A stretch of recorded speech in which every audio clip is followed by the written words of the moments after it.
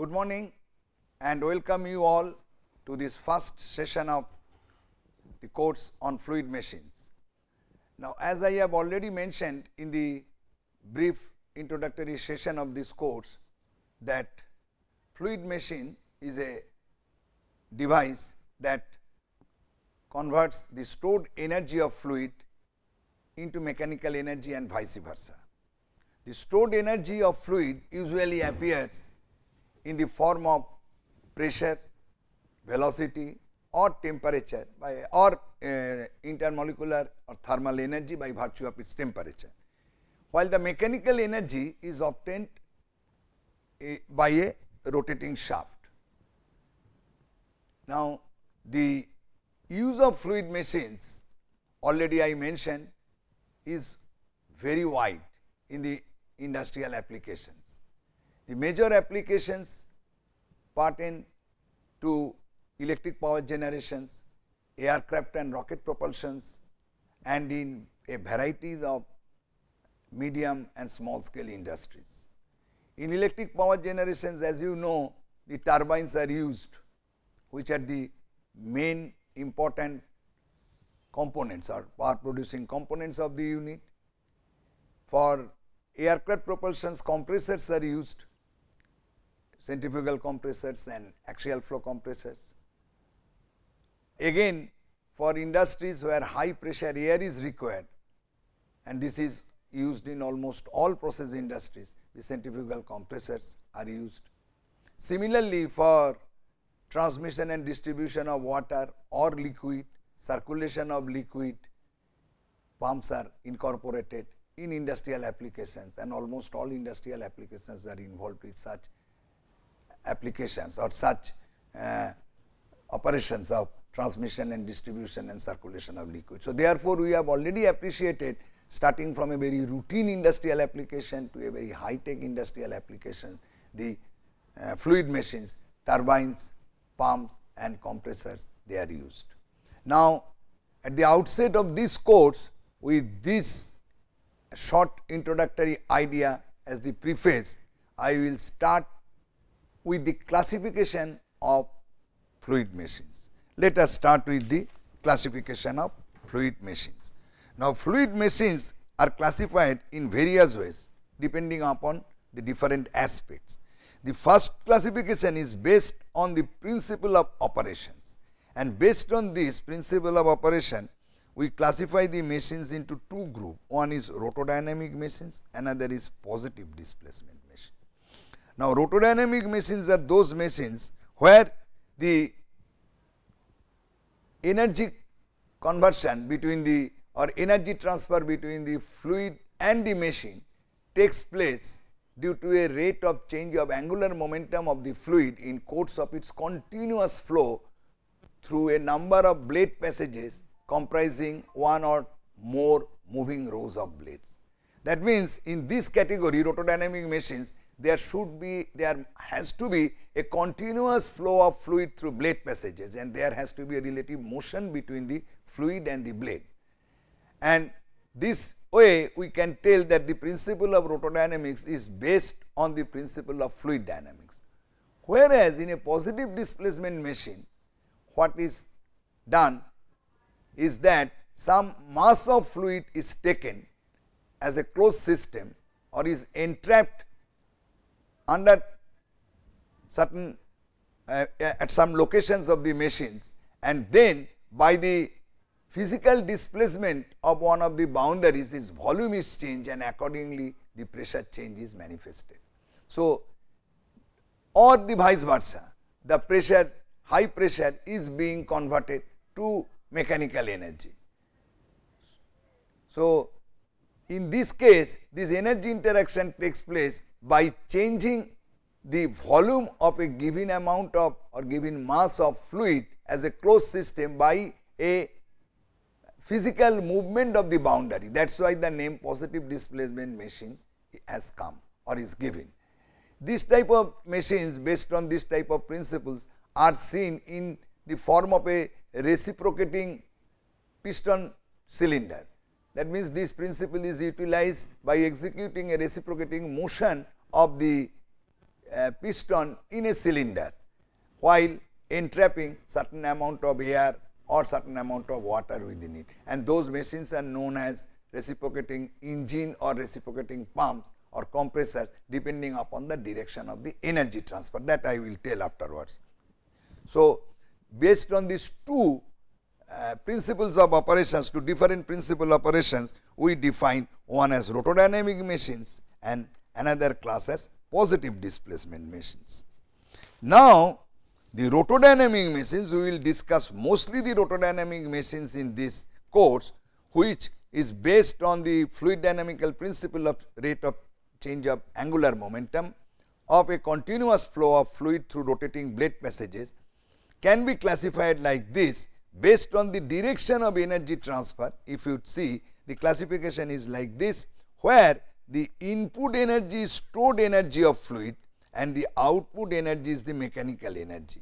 Those machines are known as turbines, and depending upon the type of fluids used, they are classified as hydraulic turbine, which use water, gas turbines which use gas, which are generally the mixture of air and the products of combustion by burning the fossil fuel for this purpose, and the steam turbine which use steam, that is used in thermal power stations.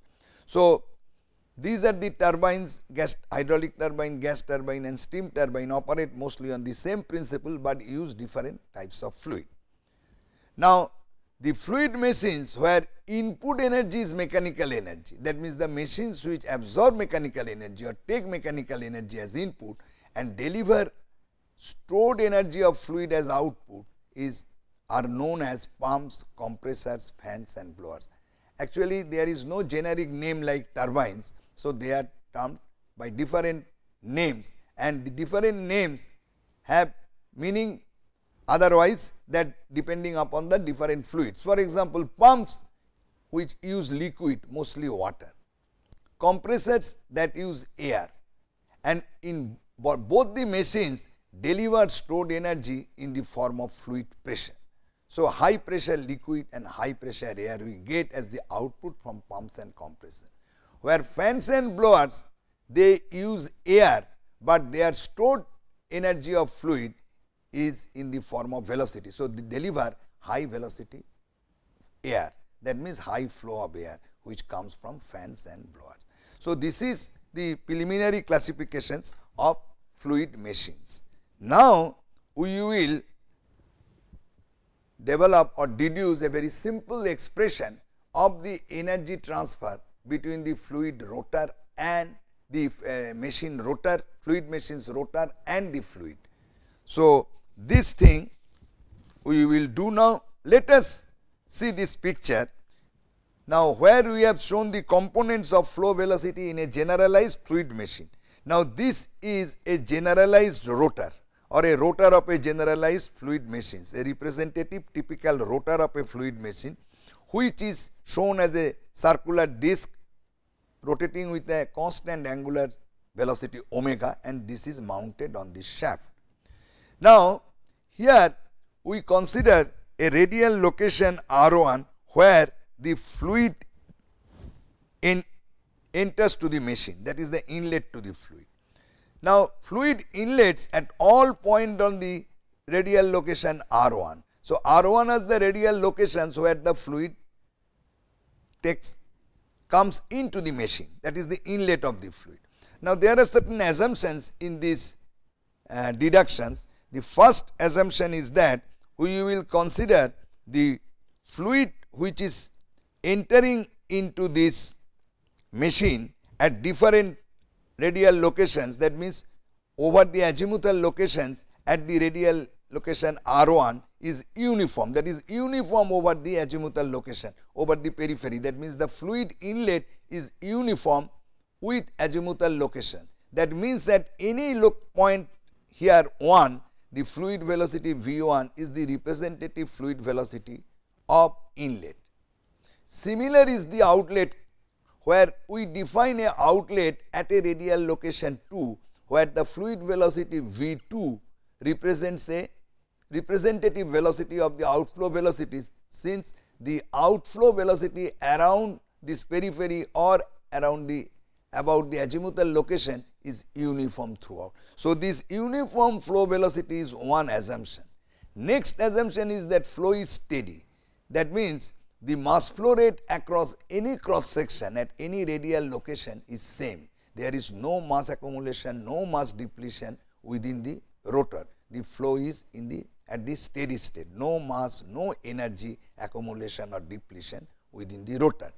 And another very important thing you have to know, that here we will deduce the expression for the energy transfer under these assumptions with another basic consideration is that we are not going to solve any fluid mechanics or the fluid dynamics or the flow field for the fluid flow here. That means, given a prescribed inlet flow field, we are not finding out the outlet flow field. Here we will assume both the inlet and outlet our flow field is given. So, the solution of the flow of the fluid within the rotor is not of our concern. That is very complex and that requires a CFD tool. So, therefore, that is beyond the scope of this course. This is usually done in an advanced course on fluid machines or turbo machines. So, therefore, we will accept the solution, the flow velocity at the outlet at a radial location of the rotor, and this flow is uniform over the entire azimuthal direction. Similarly, at another radial location where the fluid enters into the machine is uniform over the entire azimuthal location, and at any point at the radial location the inlet velocity is the representative of the all the velocities at all the points are representative of the mass flow at the inlet. Similarly, that at the outlet for outlet velocity, and we consider the flow to be steady. So, with these assumptions, now we will derive the equations for energy transfer, and that is based on the principles of rate of change of angular momentum, that is angular momentum theorem, that is known as angular momentum theorem. Angular momentum theorem. Now, look, what is the conservation of angular momentum? If you consider the conservation of angular momentum, therefore, we can see that if we consider a control mass system, we can tell that the rate of change of angular momentum of a control mass system, if the angular momentum is referenced with respect to an inertial frame of reference, equals to the moment or torque exerted on that control mass system. Now, if we apply the same conservation principle to a control volume, because here in fluid machines we will apply this principle for a control volume considering rotor itself as a control volume.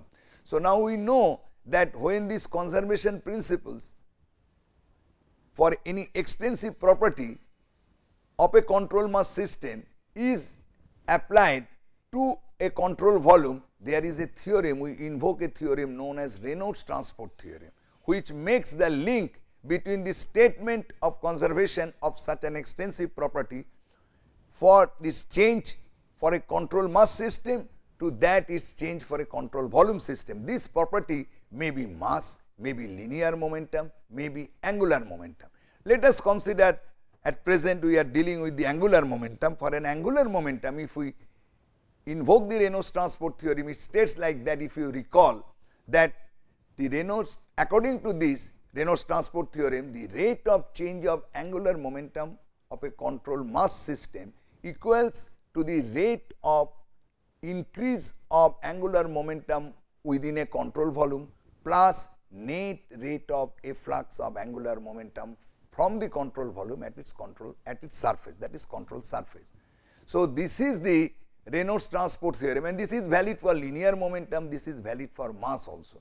So, therefore, we can write this this theorem like this, and before that if we write the angular momentum as m, angular momentum we write angular momentum nomenclature as m, and m per unit mass as eta. Then we can write the theorem, the Reynolds, according to Reynolds transport theorem, that the rate of change of angular momentum for a control mass system equals to the rate of change of angular momentum, if this is eta angular momentum per unit mass, eta rho dV for a control volume, plus this is the rate of increase, time rate of change of angular momentum within the control volume. dV is an elemental volume of the control volume, plus the rate of change of angular rate of net rate of efflux of angular momentum across the control surface. What is this? Eta is the angular momentum per unit mass, and this quantity represents the mass flux over a elemental area dA, where Vr is the velocity vector relative to the control volume. Here definitely I have forgotten to tell you, we define the control volume, the fluid inscribing the rotor, within the rotor we take as control volume. Okay. And Vr is the velocity of the fluid relative to the control volume, n is the vector, unit vector directed outward of the area A. So, this is used as the vector, the area is used as a vector by using this unit vector whose direction is outward of the area dA, radially outward of the area dA, and this is the velocity relative to the control volume. Okay. Now, here eta, this angular momentum per unit mass, can be written as r cross v, where r is the radial location or the positional vector of the point where we are defining the angular momentum per unit mass, and v is the velocity vector. If this is referenced with respect to a inertial frame or static frame of reference, then we describe the angular momentum m with respect to a Cartesian, with respect to a inertial frame of reference. Okay.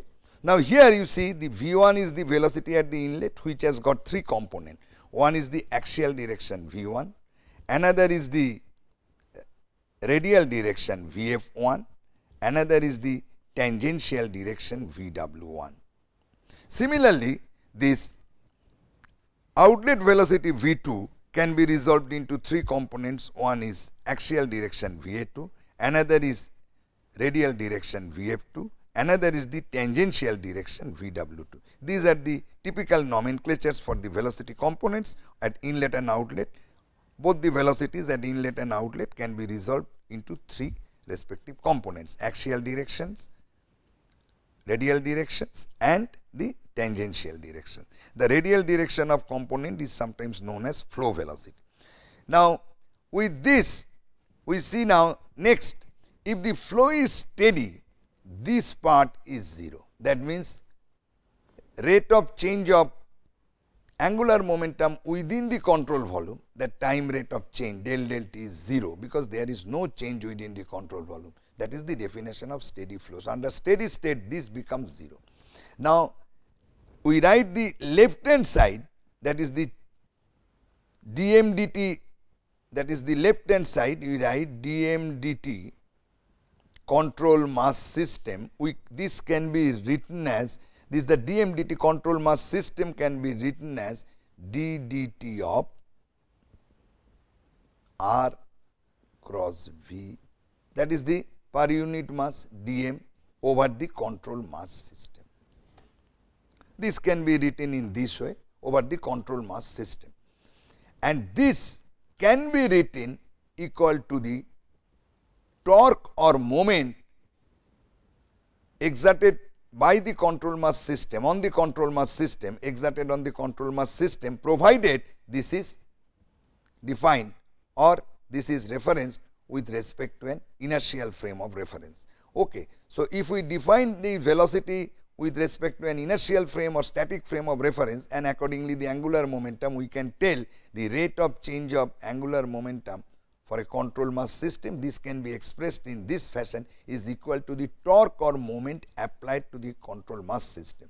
And in Reynolds transport theorem, therefore, we can write this torque or moment applied exerted on the control mass system, which coincides the control volume at that instant. That means, this is the torque or moment exerted on the control volume itself. So, then it becomes the control surface, that means this quantity VR dot N dA. That means, this becomes that the torque or moment exerted on the control volume is the fluid containing in the rotor. This is the control volume, this is the CV, control volume. It is, now we can write the torque or moment exerted on this CV is equal to the net rate of angular momentum efflux from this CV. This is 0 under steady state, net rate of angular momentum efflux from the control volume. Now, if we designate outflow and inflow area like R1 radial location inflow, R2 radial location outflow, if we can, then the RHS can be written, sorry, I will take another .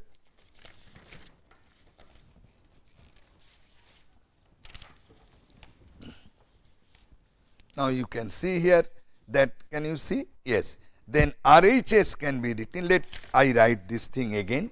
Now, T is equal to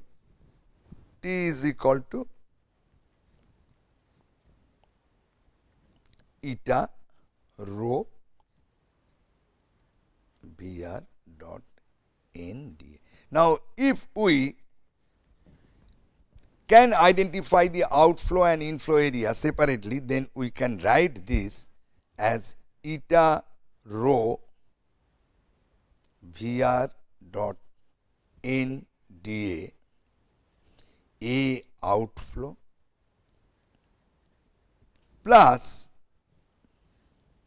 eta rho VR, all nomenclature are known to you as I have told, inflow, A inflow.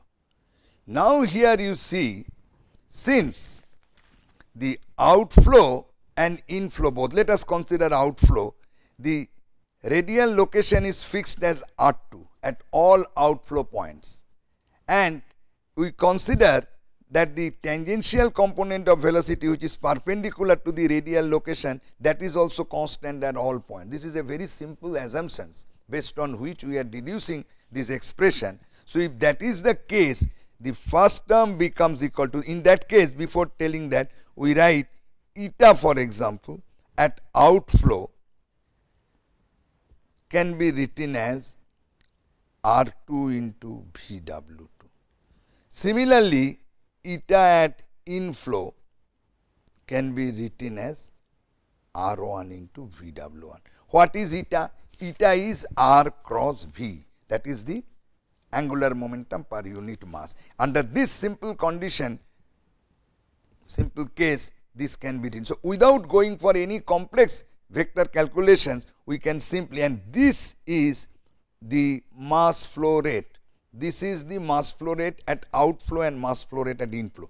If eta is constant comes out of this, so integration of this will be the mass flow rate. So, therefore, torque can be written, the first one can be written as R2 VW2 into m dot outflow, because this quantity comes out. So, this is the mass flow rate. Similarly, this is m dot outflow and this is m dot inflow, this quantity, only this quantity. So, therefore, this will be with a minus sign. Why minus sign? Because the outflow and inflow finally comes with a minus sign. Why? Because this dot product, if you consider a control volume, let us have a area dA and let us have a velocity here V2, the outlet velocity. This is the normal direction, they are in the same direction. But whereas this dA, where the normal outward is like that, whether the velocity is in this direction. So, therefore, if you make this dot product, we will see automatically this term will come with a negative sign. So, therefore, this is the angular momentum outflow, rate of angular momentum outflow, this is rate of angular momentum inflow, and with a minus sign which will automatically come by this sign convention if you make the vector operation in case of a very generalized 3-dimensional analysis. But here it is so simple that eta outflow is R2 VW2 in eta inflow is R1 VW1. We take it out and simply we just write it is M outflow and M inflow with a minus sign. And since it is at steady state, M outflow equals to M dot outflow is equal to M dot inflow is equal to M dot. So, therefore, we can write T is equal to M dot into R2 VW2 minus R1 VW1. So, therefore, we get that the torque that is or moment applied on this control volume is equal to M dot R2 VW2 minus R1. The nomenclature is that VW2 and VW1 are the tangential velocity component of the fluid, tangential velocity or the tangential component of the fluid velocity at the outlet, tangential component of the fluid velocity at the inlet, R2, R1 are the radial locations at the outlet and inlet. Now, we know that the energy, rate of energy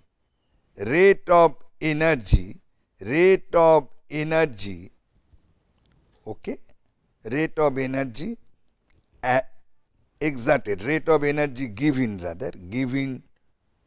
to the fluid E dot, if I write, is nothing but the torque or moment exerted on the fluid into the angular velocity. So, the rate of energy given to the fluid will be equal to mw into R2 VW2 minus R1 VW1 into the angular constant angular velocity of the rotor. This can be written as m dot VW2 U2 minus VW1 U1, where U2 is R2 omega and U1 is R1 omega, and they represent the rotor velocity, the linear velocity of the rotor, which is the radius times the angular speed. This is the at inlet, this is the velocity of the rotor, linear velocity of the rotor. At the outlet, this is the linear velocity of the rotor. So, therefore, they represent the linear velocities of the rotor. So, VW2 U2 minus VW1 U1. So, the rate of energy given to the fluid is can be written like this.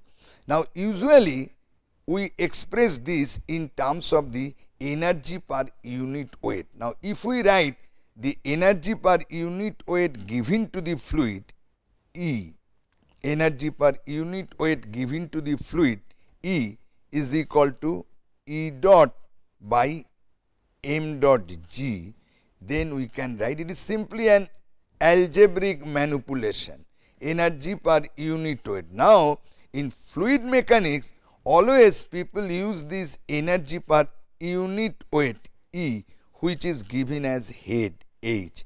Energy per unit weight is known as head. The energy per unit weight has a beauty that this dimension is linear dimension, that means in meter in SI unit. So, therefore, in hydraulics and in fluid mechanics we use the energy per unit weight as head. Usually it is the terminology used in hydraulics. So, here I will use in terms of that in fluid machines that head, that is energy per unit weight given to the fluid is expressed as this. Now, there is a convention similar to that of thermodynamics, that when the energy, mechanical energy or work being delivered by a system or a control volume, it is taken as positive, whether it is added to the system is taken as negative. So, here also in the similar convention, that when the head, that is energy per unit weight, is delivered by the fluid of the machine, that means delivered by the fluid to the machine, then it is considered as positive, while it is given to the fluid by the machines is considered to be negative. With that consideration, H is written as VW1 U1 minus VW2 U2 by its sign convention, not from this formula, otherwise this would be minus H, H is this, but by sign convention we write H. That means the positive value of this means the head, that is energy per unit weight, has been delivered by the fluid. That means in case of turbines which delivered mechanical energy, which delivers work, mechanical work, VW2, that means for turbines I write, for turbines therefore VW1 U1 is greater than VW2 U2. Okay? And for pumps or compressor, for pumps or compressors, just the reverse, VW1 U1 is less than VW2 U2. They are negative. So, this is the, with usual sign convention we write that H, that is the energy per unit weight delivered by the fluid to the machine, is given by this, and this equation is known as Euler's equation, Euler's LERS, Euler's equation of fluid machines. Euler's, I think you have understood this thing. So, with a very simple, in a very simple case, with all these assumptions we have derived. So, this is a very simple case, actual cases are different, but this gives a guideline. Now, again I tell that the assumptions are like that, the flow at the inlet is uniform over the entire azimuthal direction. Similarly, at the outlet, flow is steady, and we have the solutions of the flow field at the outlet for a given flow field at the inlet. But this is at the same time is very generalized expression. In a sense, it does not take care of the path taken by the fluid in the rotor and the way the density is varying. So, this does not take care of that. So, whether density varies or not, whether the fluid path is different or not, whatever path may be taken, this is the expression under these assumptions that just now I have told.